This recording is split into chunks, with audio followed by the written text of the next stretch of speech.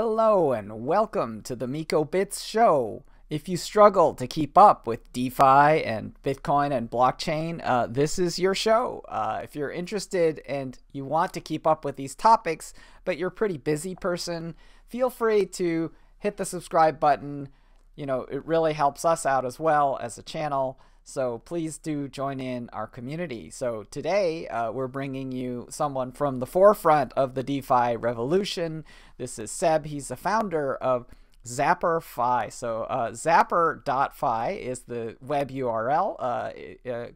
Affectionately known in the DeFi community as Zapper, is really this incredibly powerful user experience and interface for DeFi, not just at the UI layer, but actually deeper in the middleware layer, where you can actually get these things called zaps, and zaps take care of like so many complicated machinations and problems in DeFi, you know, and give the user this incredibly smooth ride.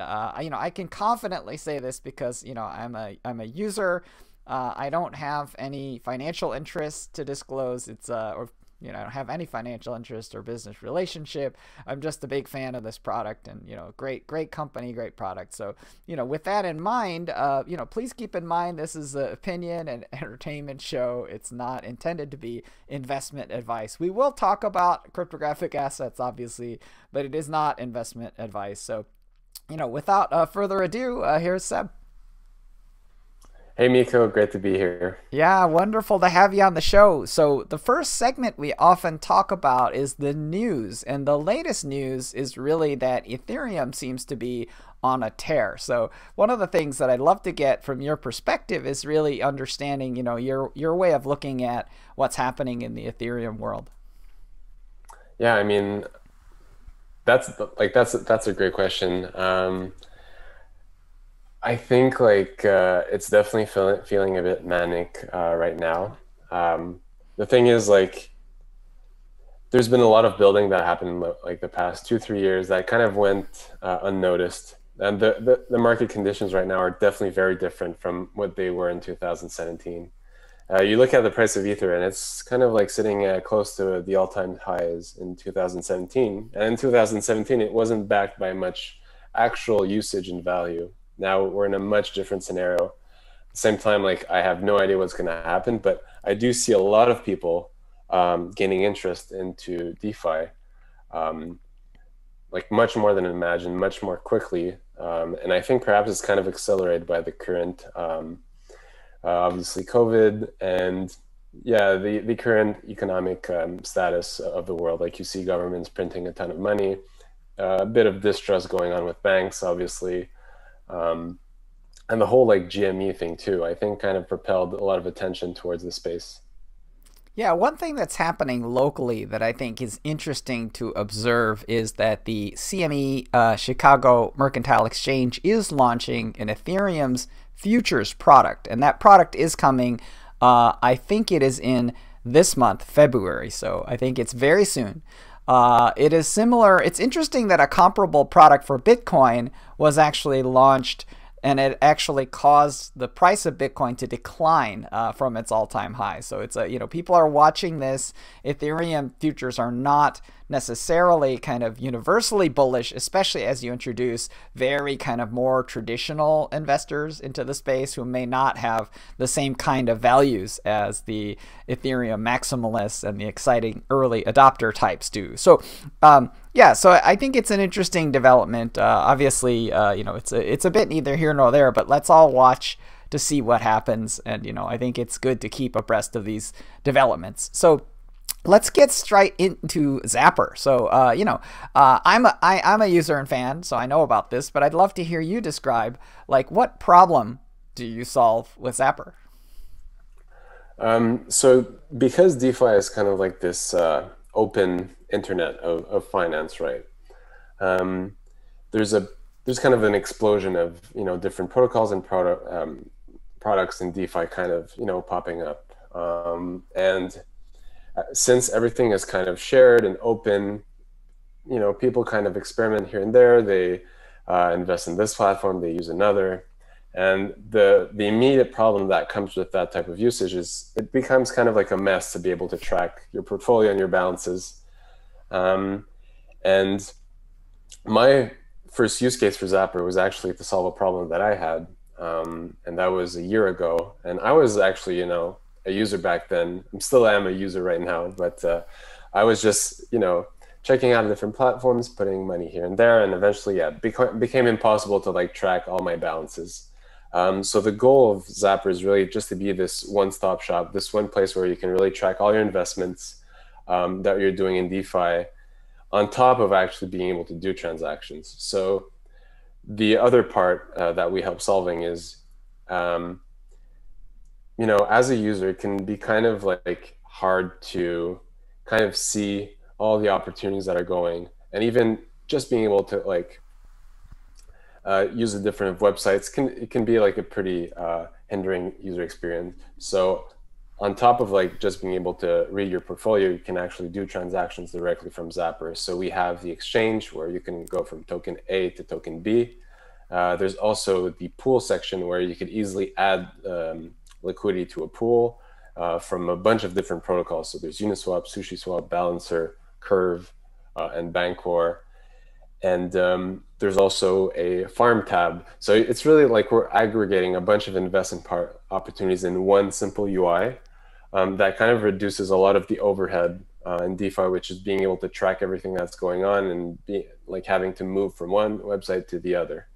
Yeah, so it's really fascinating. I mean, my experience of it is there's a kind of a mashup vibe to it. It feels, I mean, the way you're describing it almost feels like almost like a Robin Hood for DeFi, like this kind of really like go there, have fun, it'll be awesome type of an experience, for everyone, right? So anyone can really get involved. It's not that complicated, and obviously it gets orders of magnitude less complicated if you use Zapper. So I think that's exciting and it's great to hear. But another mindset that you could look at Zapper from is, and this may be a little more of a nerdy mindset, but like if you think about Etherscan, right? So like in a way and obviously Etherscan is the layer one Ether solution, but it's kind of almost like an Etherscan for DeFi. I don't know if that's a fair way of looking at it. I mean, it's like a fancy Etherscan, because on Etherscan you can do a lot of you can do transactions if you want to. I think that's like a hidden feature that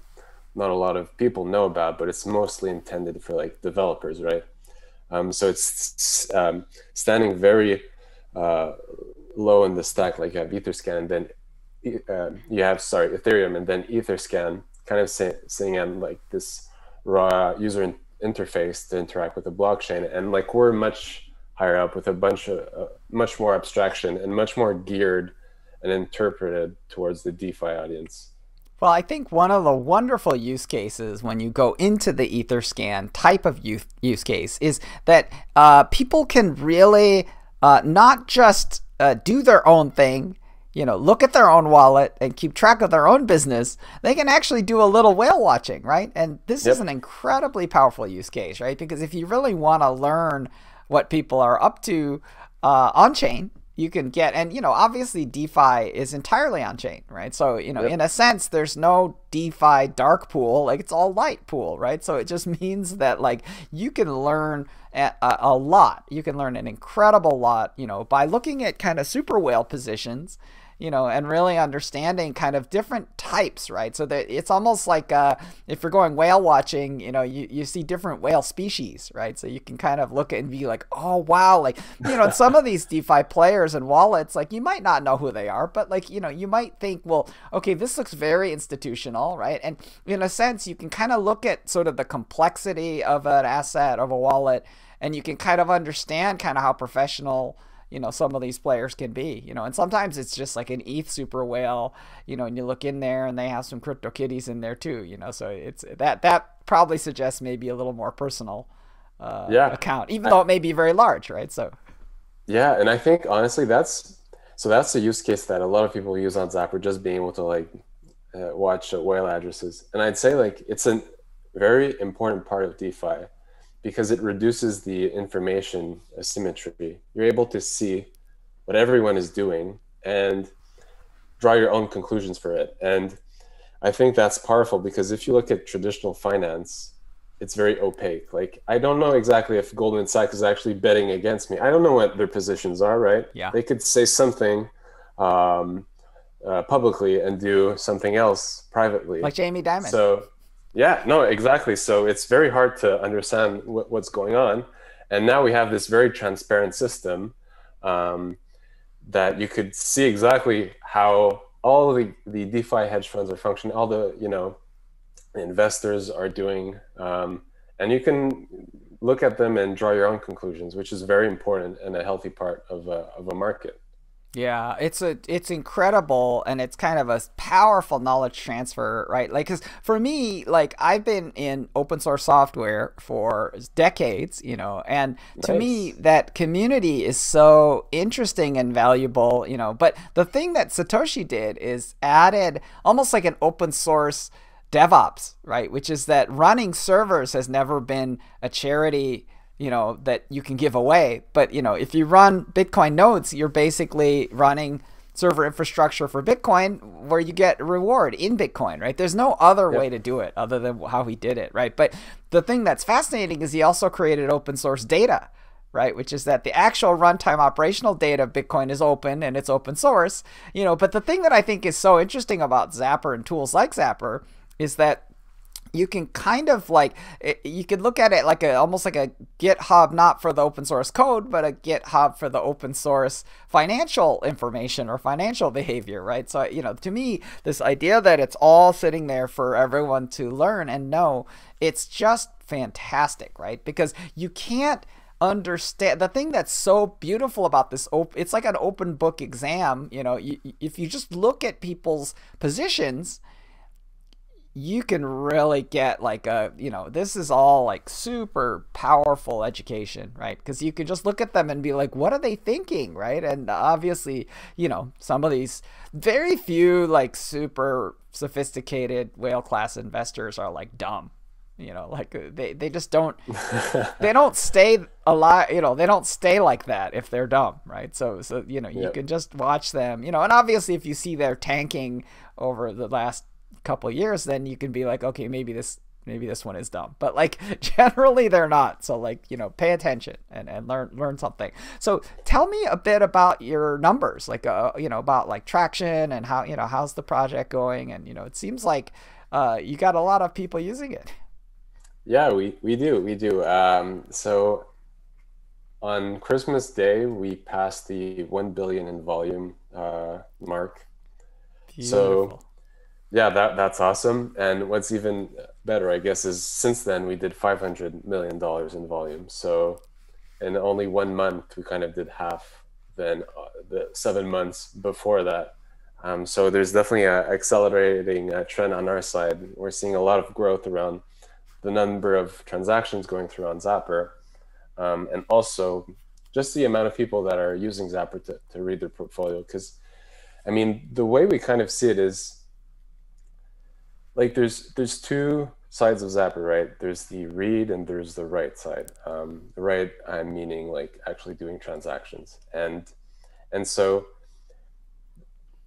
something like understanding your investments and be able to track them is something you do on a daily basis. Like you're going to open up Zapper all day, and then after that, well, if you're opening up Zapper every day, then well, oh, I actually look, they have some.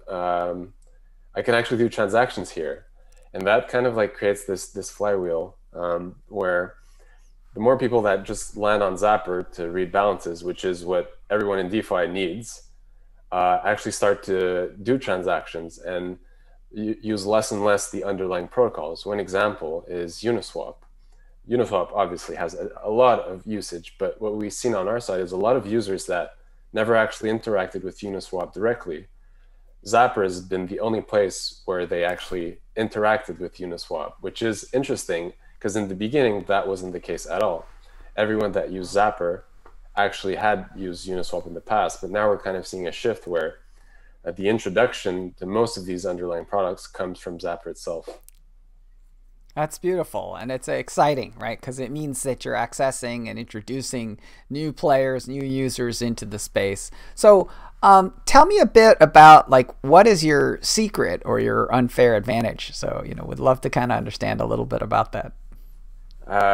Like honestly, there's not really a secret. Hmm. It's Yeah, I honestly like we just worked really hard on adding a bunch of new protocols integration. Like I can say like our secret well is early on, like when we were doing Zapper, I think like the portfolio aspect of it, like just being able to track the balances wasn't as obvious because most DeFi users were very knowledgeable and they didn't need that solution as much as they needed it today. And I think like the fact that the space was so void of any products like that just created just an opening for us to just like because when you go at the basics, and I kind of going back to my earlier point is you need to everyone needs to understand their portfolio. So if you can be that place where people understand their portfolio, it just unlocks so many possibilities and just attracts so much value. It kind of by default makes us like the top of funnel entry for DeFi. Um, so it does become a very powerful position to be in. And I think early on, not a lot of people realize that. That's why we've been working so on adding protocol integrations very quickly, is because that's how you suck in people into Zapper. Yeah, that's exciting. I mean, in a sense, it's a bit like Blockfolio is for kind of a traditional current cryptocurrency market. So that's a neat way of looking at it, right? Is that Yeah, you and have Blockfolio, like I thought they were a bit. So I think last week, like they announced that you can actually buy, right, uh, invest directly on Blockfolio. And to me, that's like, well, that's a bit slow to do that because you had a huge user base that was just staying like static on your yeah, website. Blockfolio got acquired by an Yep. exchange, so it's that's why, right? So I think they never got there themselves, and I think the thing that's exciting about what you're doing is that you're actually adding direct transactional abilities, so it's not just kind of, oh, let's look at things. Looking at things is Yep. interesting, and obviously it's the place where people have to look at things every day, right? So looking at things is important, but obviously doing things is like where it's at. So I think that's big. So tell me about kind of what you're excited about right now. What are your sources of inspiration? It can be personal or professional. Yeah, well, I mean, okay, so first, like on a DeFi level, I'm excited by a number of things. What I'm really interested in is what wasn't possible in traditional finance that is now possible in DeFi. And I think a lot of products like kind of look at what is in traditional finance, try to port it into DeFi. And I think that's great. There's a lot of lessons to learn. There's a lot of yeah, basically lessons to learn from traditional finance. And the problem is like the first cars, like they were modeled after horse carriages, Nice. and that was kind of like not right. That's like not the best design for a car, a horse carriage, but that was the only frame of mind that people had when they were designing the first cars. And I feel like right now we're doing like the same thing where we're taking this is traditional finance, we just need to port it into DeFi, but there's just so many new use cases that we could build with DeFi, so many innovative products. So I'm really interested in looking at these weird Frankenstein products. Like we've seen a surge in elastic finance, we've seen a surge in senior edge coins.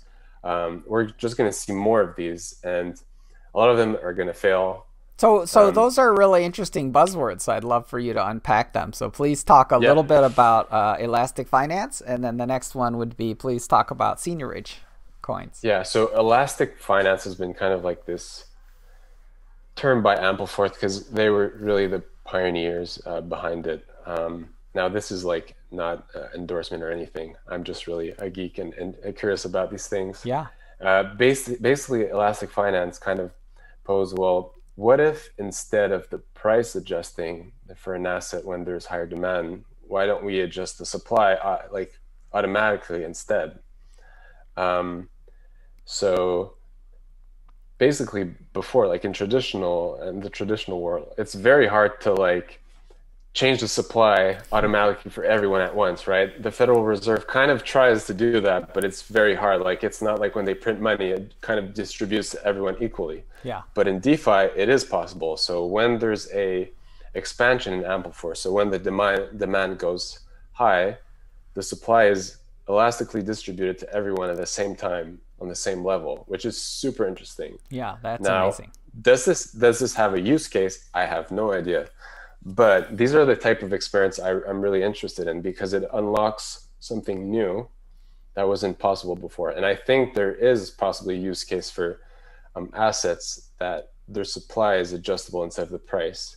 And I think like I might become like a bit philosophical about this is that, you know, price and supply are kind of like the same thing in a way. Like they're both very attached. And Sure. the supply is perhaps just a different variable to like express value. So it'll be super interesting to look at. Then the other thing is seigniorage coins, which is kind of like a derived from elastic finance. We've seen a bunch of these new experiments pop in, like empty set dollar, a dynamic set dollar, and basically what they are is kind of like this decentralized Federal Reserve. So the goal of them is to be exactly pegged to a dollar. And the reason why, like, I guess the first question poses, why do we need to have another stablecoin? Now, I guess like the main problem that exists in the market is like most stablecoins that exist are very centralized. You have USDC, you have USDT. If something somehow happens to them, or if they become even more regulated, we're going to need something else that is kind of like out of control from these central authorities. We have DAI. The problem with DAI is that it's kind of capped by the collateral that is backing it. So there is a scaling issue. Like if DAI wants to scale, they have to add just a bunch of collateral. Sure. So with seigniorage coins, they're kind of like on this spectrum. So some of them do have collateral, some of them don't. Empty set dollar is an example of a seigniorage coin that doesn't have any collateral. What that means is that it can scale as much as it wants. Like it could go to infinity. At the same time, if there's no collateral, it's harder to maintain the peg to $1. So there's a bunch of game theory on mechanics for people when it's above $1 to sell and below $1 to buy. Now, from what we see so far, just looking at empty set and dynamic set dollar, like they're way below peg. So they're in a broken state right now. But what's interesting is there's a community rallied behind them that are trying these different experiments and pushing out these new ideas. Perhaps they're going to have a small amount of collateral backing it. We'll see. But yeah, those are definitely interesting and things I'm looking into right now. Yeah, I like this because in a way, like one of the things that happens in the DeFi tribe is that there are many sub-tribes, right? So, Yep. I think one of the pronunciations people give to DeFi is DeFi. So I've heard people talk, you pronounce it that way. And in a sense, like that's kind of the tribe that I think of as sort of, there's sort of a degen sub-tribe there, which is kind of like what I call FU money, and it's funny because it's not traditional. It's actually directed at money itself, right? So it's sort of this, Yep. So in a sense, if you look at like something like Based, which is sort of an ample fourth, elastic supply coin, is characterized by their memescape as a game of chicken, right? So essentially, the Yep. rebase period is looked at as this kind of brinksmanship game where people can get exploded or unexploded, So in a way, it takes kind of this yam apocalypse type of event and it turns it into this kind of like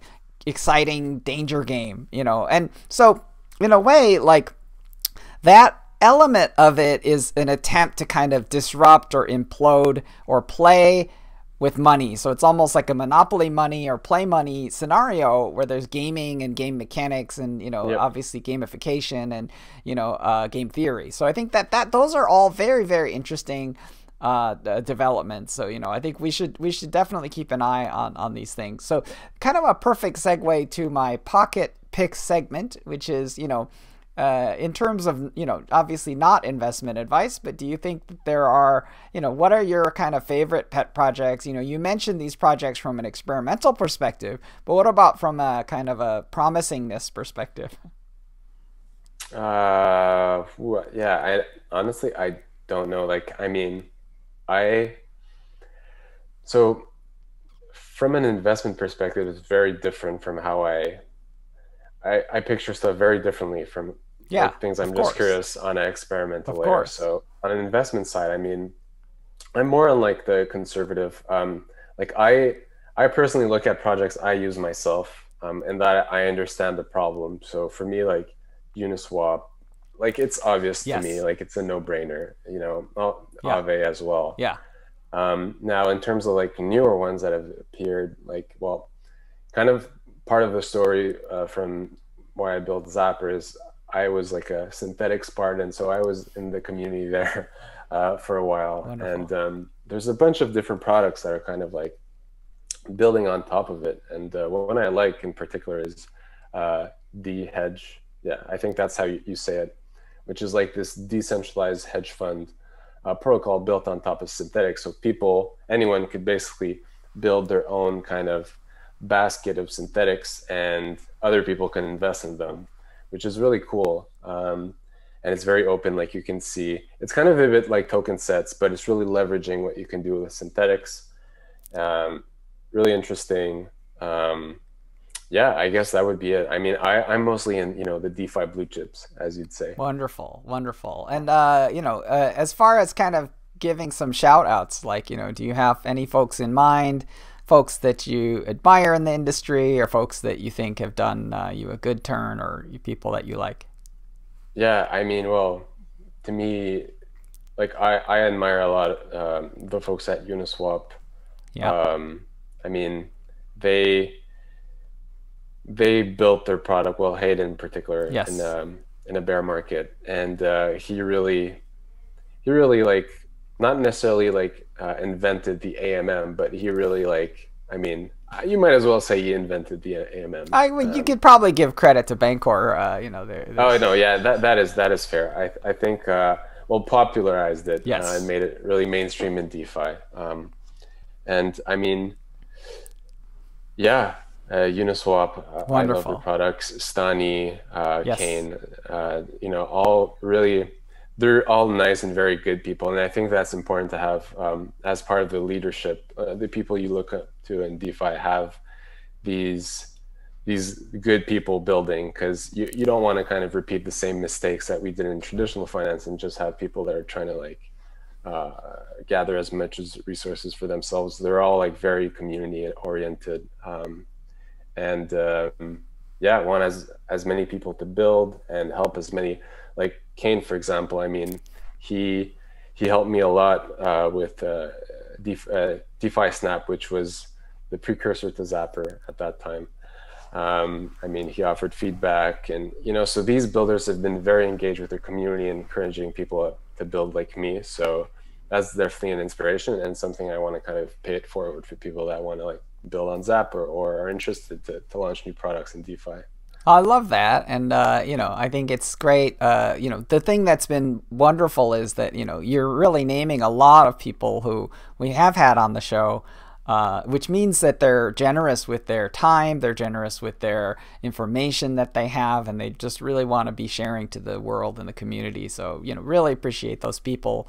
Thanks for those shout outs. Really spot on, and just really wonderful, great people. So I guess for me, like, what's the big idea? So this segment is always, it's about kind of the thing that is really kind of a life purpose thing, and what's your big idea? How do you see this thing? Yeah, so this is something I've been thinking a lot about, and it might be contrarian or it might not be in a way, but I kind of introduce it by talking about like how I and how my friends and how the people around me I've seen kind of look at DeFi. And so in a traditional setting, you kind of see, well, oh, finance is too complicated for me. There's just going to be someone else who's going to manage my money, and it's just too complicated. And I think a lot of people still think that about DeFi. DeFi is going to be about, oh, there's just going to be people that are going to manage money for me. Um, I still like finance isn't for me. Like, yeah, like I won't do it. What I see at its core, like what DeFi is and what blockchain enables is humans need a way to communicate value. And it's something everyone does. Kids do it. They trade Pokemon cards. Everyone understands how to communicate value.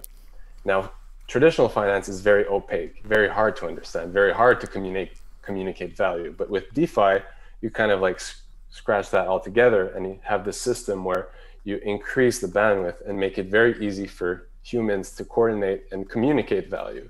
So what I think is more people are going to be interested in finance, but not finance as we currently know it in the traditional world, but this new financial system that we're building. I can look at my friends and they've been way more interested in finance than I ever thought they'd be. I have been more interested in finance since I learned about DeFi. And what I see is this technology empowers people to actually do their own investments, learn more about finance.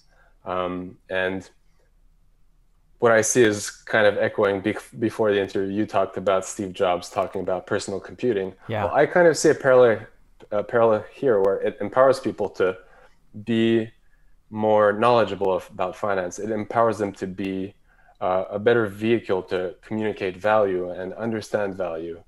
And to me, that is super powerful. And I think the notion that finance is something that only a few people understand, and you're just going to have someone manage, your retirement portfolio. To me, that is not what's going to happen. So yeah, that's basically like how I think of DeFi in the future. I love it. I love it. So, just to clarify, my kind of mission, if you go to miko.com, you can see that I like to say open source financial infrastructure will make the world more consensual, fair, just, inclusive, transparent, and innovative, right? That's really kind of like my own ethos, right? So what you're describing is a level of kind of personal empowerment, right? And I think to me, it fits, and it kind of may be why I was so attracted to Zapper as a user, right? Because I think that there is alignment there. And, for me, I think that this kind of feeling is very empowering, right? And in a sense, this ability to see what others are doing and to kind of really, like, it's not even like people talk about like social trading, and they talk about like eToro and things like, oh, I can see what other people are trading, as if that were kind of like a cool feature. But it's like, it's not a feature. It just, that's it. Like that's the entire system. Like the entire system is based on that. And that's, it's something you can't take away. Right. So that's powerful. And to me, like, you've built an incredible panopticon or, telescope or microscope. I don't know how to describe it, but it's a powerful system that enables people to see the financial world and to kind of ask the right questions. So I think that's wonderful. Yeah, and I think people are curious. Like, I think, if you look at Facebook and a bunch of other products, they help kind of people look at what others are posting and basically kind of opened up the bandwidth for communication between people. And you didn't need to like look at how you communicate as like a strict one-on-one basis. It can also be like, oh, they posted this. Oh, I know, like, oh, okay, they went on vacation, everything. And kind of DeFi is in a way similar, where you have this open system where you can really see what everyone is doing. You can learn from them. So it is kind of like similar in that way. That's wonderful. I mean, to me, when I think about this kind of like evolution and the evolution of like society and social behavior, I think that is really almost like moving into a new era, because, the thing that's so fascinating about this kind of feeling is it's sort of about the evolution of trust, right? And I think if you look at you alluded to the era of the ICO, right? And how people were trusting things and people they never met, things that hadn't even been built, and things that like, so the thing that's beautiful about the ethos of DeFi is that people are investing in things that have been built, and in a sense, the thing that kind of becomes a proxy for trust is really trusting what you can see. Like, you trust your own self, you trust your own eyes, your evidence, you trust the code, the automation, like you can see everything, right? So it's sort of like, what's there to mistrust? Nobody can hide anything from you. I mean, that's the beauty and often you even invest in products you use yourself. Yes, that's a beautiful mindset, and it's something that is espoused by Warren Buffett, who of course doesn't like Bitcoin or anything like it, but he talks about, like, you should get areas of competence, and you should, kind of get excited about those areas, right? So you should look at things that you believe in and you trust. On an aside, like, this led my investment firm to invest in 1inch, and 1inch is of course a very gangbusters project, and the thing that I got excited about was actually getting to know them through the product over time, right? So as the product evolved under my feet, like, I got the feeling of, like, oh, this is a surging powerhouse, and I think that, I've seen similar execution from Zapper and Zapper's team, so congratulations to you for that, which is, we just see, as you're using the product, you're getting this kind of feeling of this power that you're, it's like getting a Tesla car software update that, self-drives, like, as you're using the product, it gets better and smarter and faster. And, that always should give you a good feeling. And I think that's a methodology for investment that I think people should pay attention to, right? Is they should watch to see, and that's one of the reasons why the pendulum kind of swung a little back from Uniswap towards Sushi, because they're executing, right? Because if you're using the product, you're gonna notice it's getting better and better, and that's great. Like, people admire that, and rightfully so. Yeah, and I wanted, like, to touch back on the point, like, with Warren Buffett. It's interesting because I had the podcast episode with, and Stani was in there, and we were kind of hovering on that subject, and we talked about, well, why do some people that kind of just miss these obvious things? And you kind of understand in a way that they invest in things they don't understand, and that is 99.9% the strategy to do, right? You don't invest in stuff you don't understand. Yeah. And Sani said something interesting. He said, well, that doesn't mean you have to stop learning new things and understanding new things. So that's important to tell, like, I'd say to investors out there, is don't stick to what you currently understand. Actually seek knowledge to expand your investment horizon. Because if you only stick to what you know, yes, okay, you'll make good deals within that frame, but you won't be able to expand above what you know. You need to, learn about new things to kind of expand your investment horizon. And I think just keep learning new stuff in DeFi is very important, because that's kind of how you stay ahead of the new trends. If you understand them, if you're a user, then it becomes very obvious that it's kind of a good investment, because you have the two most important things that you basically need to invest in traditional investor to invest, like example in a seed round. Like, you're a user and you understand the problem perfectly that they're solving, which is very powerful when you actually have that switch flick. Oh, yeah. And I think that it goes all the way back to the beginning of the show when you talked about kind of like how you got started on this journey, which is you're scratching your own itch, right? You're like, I would love to be able to do it. And by the way, this theme has kind of come up many times. I talked to Tyler at Barnbridge, and he was saying, I actually wanted to buy a certain kind of product that produced risk tokens, and I went to Kane Warwick. And I said, hey, would you like to build this? Because I want to buy it. And he said, no, but why don't you build it? So yeah, exactly. Right. And I think obviously that more relates to the investment of people's time, right? Which is, I'm investing my time because I really understand this now. And I understand that it's a problem. But I love the orientation, the mindset. I think it's a very valuable mindset. And I think this idea of frontierism, I think one of the ways that you might do it, there's this concept in Bitcoin called no coiners. Right. Yeah. And in a way, no coiner is kind of a pejorative. It's a bit of an insult. And it kind of is a way to sort of invalidate people's opinions, and I realize it's kind of a rhetorical technique and it's maybe a little unkind, but but there's something to it. Right. And what I mean by there's something to it is just buy one Satoshi for like 5 cents or 1 penny, whatever it is. I don't even know how much. Yeah. It's less than that, actually. But just buy one Satoshi and now you can talk. Right. So, obviously, the Ethereum gas prices are high. So it's a little hard to buy 1 penny worth of anything without paying $10. But but I think that with all that being said, that's a great way to learn, right? Is because we were talking about looking and doing, right? So when you go to Zapper, there's a lot of looking that you can do, and I think you probably should do 90 to 99% looking before you do your 1% doing, right? But like the reality becomes that doing something actually gives you more things to look at too, right? So like in a way, I think when you talk about like keep expanding your knowledge frontier, there's not just studying, but really like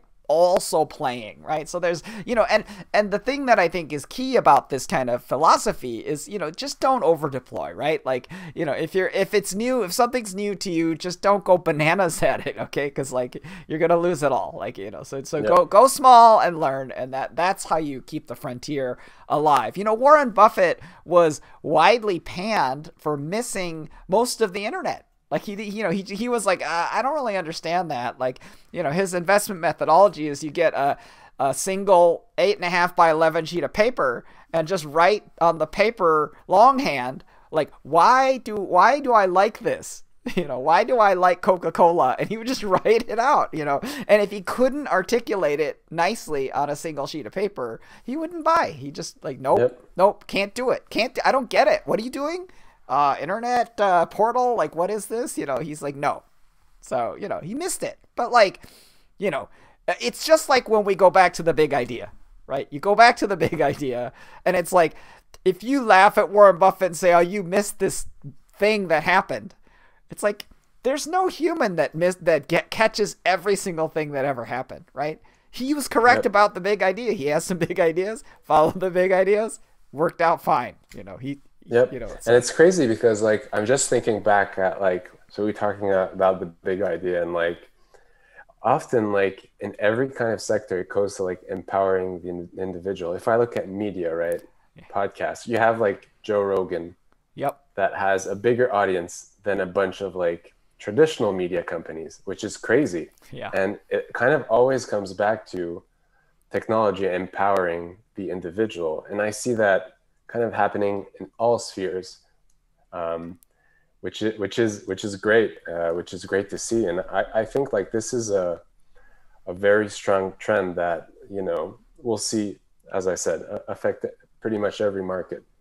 Yes, I love the ethos. If you go back to the Reverend Dr. Martin Luther King Jr., he said that the arc of history is long, but it bends towards justice, right? And I think that idea of empowerment, inclusivity, transparency, fairness, and equality, like these are all the values that come, I think from open source and open source software, which is a consent-based competition, right? So you're competing for consent. You're not competing for like dollars, and because of that consent ethos, it can create this kind of new system for financial services. So I think it's great. It's really nice to kind of chat with you, catch your philosophy, and really kind of get a much better feeling for it. So I really appreciate that. It's sort of the soul behind the product that I admire so much. So please tell me, as a kind of closing note, this I jokingly call Leaking Alpha segment, which is about roadmap. It's about roadmap, right? Which is what, do you have any upcoming launches, releases, features, thing? Obviously you can go to Zapper. There's a community token support request, segment, but what do you have coming up that we can all be excited to see? There's a lot of things that are coming. One of them is a mobile app that is coming soon. Wow. Yep. So you'll be able to refresh Zapper in your bed as much as you want. Yep. And we also are working on being able to mint tokenized Bitcoin on Ethereum easily through Zapper. Wow. There's a lot of other features. I'd say those are the two bigger ones that are coming. There's another one too, which is having tracking over time of your portfolio, which is, by the way, one of the toughest problems to solve in Ethereum generally, because you kind of have to, there's a reason why you see a lot of products in Ethereum, they don't have historical balances. It's because for that reason, extremely hard to pull off. And without going too much into detail, that's something we absolutely want to solve. So we're going to pour a lot of resources into that in the coming months. Wow. I'm super excited. Me personally excited about the mobile Zapper. Yep. That's a beautiful, wonderful thing. And, absolutely been a great pleasure. So, please come back anytime and stay in touch. Yeah, awesome. Thank you very much, Miko. It was great to be here. Absolutely. Great show. Thanks.